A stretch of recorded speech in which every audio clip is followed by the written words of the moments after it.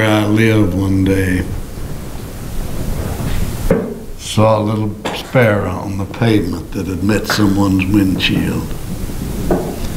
The words of Jesus came to me, "Not one of these fall to the ground, but that my heavenly Father takes account thereof." His eye is on the sparrow. And I know he watches me. Thank you, Peggy. I'm reading from Mark chapter 9, verses 14 through 18. Mark 9, 14 through 18.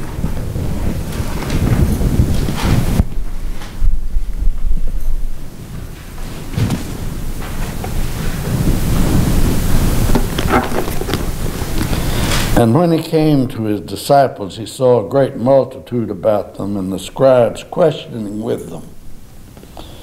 And straightway all the people, when they beheld him, were greatly amazed, and running to him, saluted him. And he asked the scribes, "What question ye with them?" And one of the multitude answered and said, "Master, I have brought unto thee my son, which hath a dumb spirit. And wheresoever he taketh him, he teareth him, and he foameth, gnasheth with his teeth, and pineth away. And I spake to thy disciples that they should cast him out, and they could not." Not many Father's Day sermons are prepared anymore. In contrast to Mother's Day and a number of other special days of the year, Father's Day is largely ignored. That attitude, I think, is reflected in many ways. For one thing, it is reflected in the songs of our time. I ran across one song that said, "Everybody works but Father." And then I found another song, and one stanza of that song goes like this: "Dad, Dad, Dad, the dear old worthless geezer, the fusses I have had with that old patience teaser. He lacks the spirit of a mouse. Most anyone can down him. We let him hang around the house. 'Tis cheaper than to drown him." There are good fathers and there are bad fathers. I acknowledge that fact. Nevertheless, I think we should honor those fathers who have earned their position as a good father.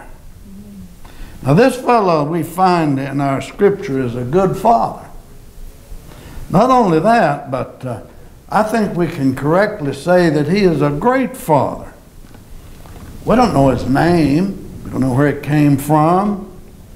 We don't know whether he's rich or poor. There's very little along those lines that we do know about him. But we can confidently say that he was a great father.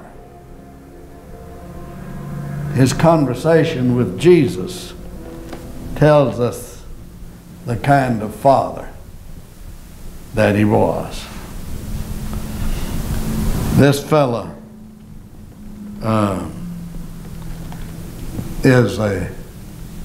was a great father. This father's words tell us that he was, first of all, a man of faith. He believed in Jesus Christ. Any man's first step toward being a good father is their faith and trust in the Lord Jesus Christ. I do not believe you can be the best kind of father you can be until you have first of all put your faith and trust in Christ as your Savior. Matthew tells us that this fella came and knelt down before Jesus.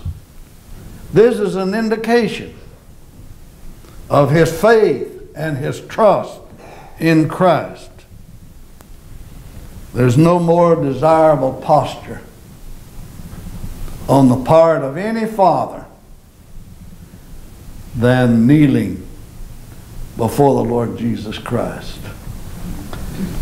You want to really show your manhood to your sons or your daughters for that matter. You want to show them that you're a real man, then let them see you on your knees.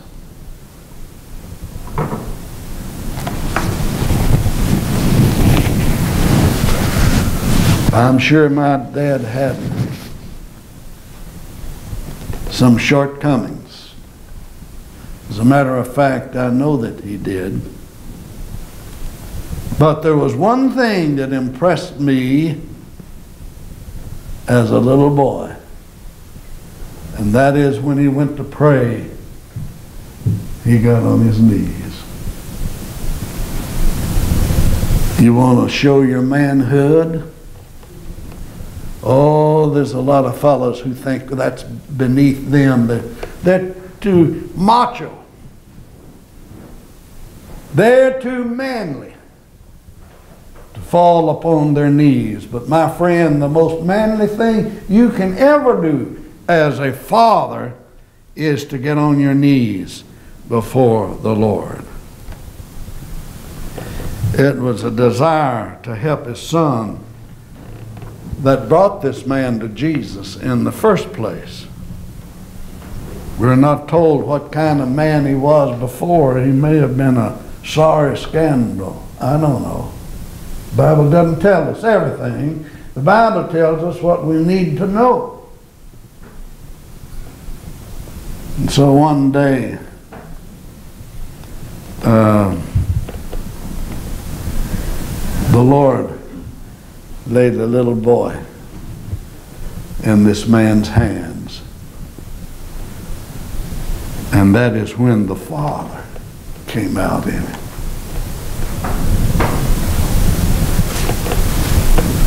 To the everlasting credit of any man who realizes when God has trusted him with that little boy, that the Father really comes out in him. I notice as this boy grew, the Bible tells us that some power of evil overtook him. How often that happens in the day in which we live. We live in a very treacherous time when little boys growing up are exposed to all kinds of evil that overpower or are likely to overpower them. Amen. And we need to be on our guard. We need to be perceptive as fathers to see it taking place and then know what to do about it. This was a wise father and a man of faith who saw this evil overtaking his son. And the Bible tells us that he brought him to Jesus. He did the best thing he could do. He brought him to Jesus. Wouldn't it be a great thing if fathers all across our land today could see the need of bringing their boys, just bringing their boys to Jesus? They didn't have any boys. But I'll tell you one thing. When my little girls came to to the age, if I felt like the age of accountability, that I got to bring them to Jesus, tell them about Jesus and what he could do for them. Well, the greatest thing you can do for your son, now I can appreciate a father wanting to do all of these good things for him, especially when they come to dad wanting a fishing reel or a new bat, new glove. But when they get to be about 16, they want a car. And I can appreciate all of those good things that fathers want to do for them. But my friend, you'll never do for them as much as bringing them to know Jesus Christ as their personal Savior. So this fella did the best thing he could do. He brought his son to Jesus. But I see something else in this picture. I see that while the father brought the son to Jesus, it was the son that brought the father to Jesus as well. And isn't that the way it should be? Sometimes that is the need. For sons who have come to know Christ as their Savior and his power to save and what he can do, sometimes need to bring their fathers to the Lord Jesus Christ. But there's another thing I find here, that this father's words also reveal that he was a loving kind of person. Now, I'm not talking about the sensual and sexual kind of love that is so misused and corrupted in our society today. You know, a lot of folks in our time and in our society today feel like that everything is approved of if there is this kind of love involved. It's okay to move in and shack up if you love one another. That is this lustful, sinful, sexual kind of love. No, it isn't. Literally millions of young people are making that a practice in our society today. My friend, the Bible says it is wrong, it is sin to do so without benefit of marriage. But anyhow, I'm talking about not that kind of sensual love. I'm talking about a familial love, the kind of love that a father has for his children. That's familial love.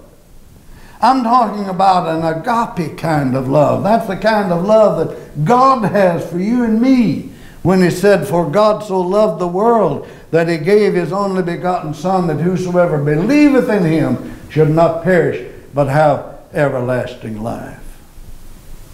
That's the kind of love this father had for his son, and he shows that he's a loving kind of person. Now, this father's love caused him to suffer when his son suffered. He's the kind of father who takes pride in his son's successes, but also suffers with his son in his failures. Now, I know that by their very nature, mothers seem to be more gentle and loving than fathers. But in spite of the father's masculinity and roughness in appearance, he can also be deeply loving and tender. Thank God I've known some fathers like that. I've known fathers who can take their children and embrace them in their arms and tell them that they love them, that they're praying for them, that they stand to defend them and to be with them, whatever difficulty they may face. That's a father. That's a father.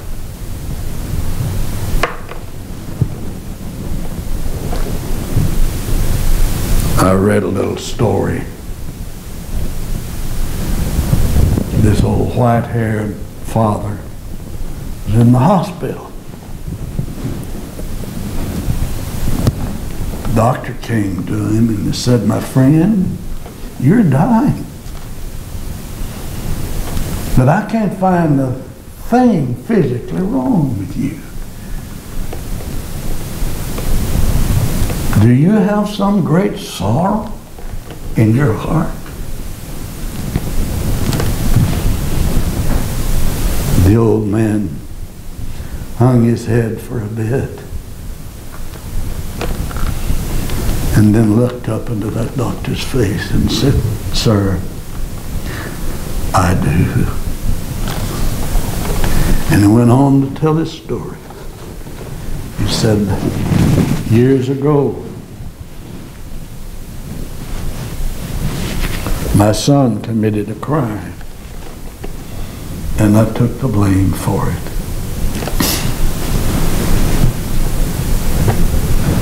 He seems to have forgotten that.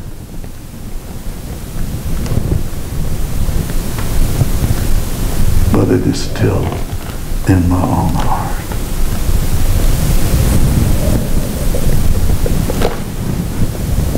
My friend, that's a father. That's a father. But this father's words also show that he was a man of good judgment.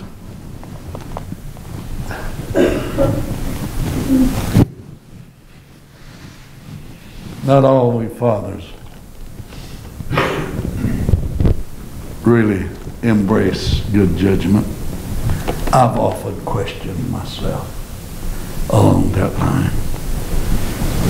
But as I read this father's words, I am convinced that he was a man of good judgment. He realized that his son was in great need of help.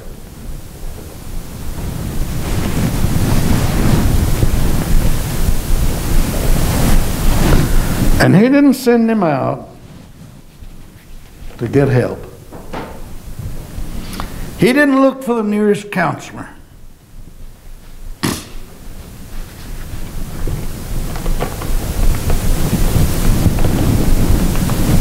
He brought him to Jesus. Now, I don't know what your son needs. I don't have to know. But I know what his greatest need is, my friend. And that is to bring him to Jesus. However, or whatever you may need to do in that process, the thing that he needs more than anything else. Yes, I appreciate the good things that you do, but the best thing you can do is to bring him to Jesus. And that's what this man did. He showed his good judgment by bringing him to Jesus. This is the kind of father who brings his children to Sunday school and worship service. He doesn't lay up in bed on Sunday morning sleeping like literally thousands of fathers in our society do today. And I realize they're not here. I realize they're not here, but somehow or other, I hope they get the message. Lay up in bed on Sunday morning after a night of carousing on Saturday night and feel justified in doing so. They don't care where their children go. Oh, they may let them get on the church bus. Or they may even drive by and dump them off. That wasn't this kind of father. The Bible tells him that he brought him to Jesus. He's the kind of father that brings him. And he brought him to Jesus and said, Master, I have brought unto thee my son. My friend, you can speak proudly to yourself when you can say, Master, I have brought unto thee my son.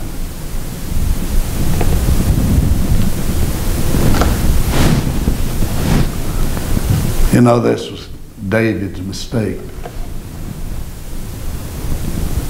David was a great king. David was a powerful man, a leader of men, but he was literally a failure as a father.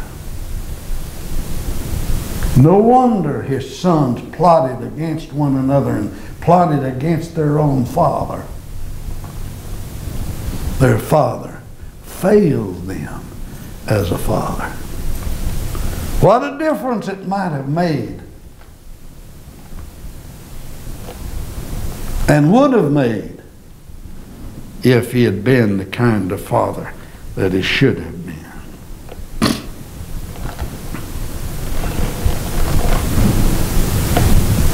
I think a great father is one who leads his children well.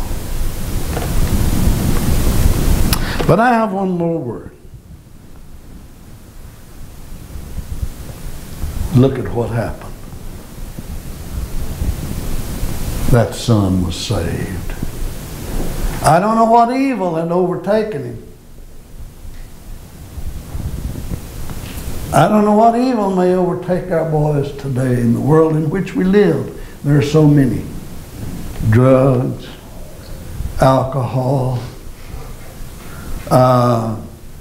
evil notions, evil ideas in the world in which we live. Can you imagine a fellow who just gets the idea that it'll be good to take a rifle or a gun into a crowd of people and just start firing? He didn't know anything about them. Doesn't know anything about them. Just feels like it's the right thing to do, to just shoot people everywhere. I don't care what kind of morals they may or may not have. Is that the right thing to do? Just take a AK-47 or whatever it is, start mowing folks down. I don't know what evil might overtake, but my friend, there are genuine evils out there that the devil is employing to destroy our boys and girls. They're out there. A little pot won't hurt you. A little this drug or that drug, it'll just give you a high, but then you're hooked and you go on from one step to another. And like this boy, he's overpowered by that evil. What's the remedy? What's the remedy? All the counseling under heaven is not going to get the job done. But I'll tell you one thing that will. To do what this man did. He brought him to Jesus. And this boy was saved. Not only was his life saved, his soul was saved. And then there's another thing that happened as well. This father came to have a deeper understanding and deeper relationship with Christ. I want to ask you, how is it with you this morning, Father? How is it with you? the closer you can bring your son to Jesus in that relationship, the deeper your relationship is going to be. I guarantee you, on the Word of God. We're going to sing an invitation. Maybe we have fathers this morning that would like to come and say, I want that deeper relationship.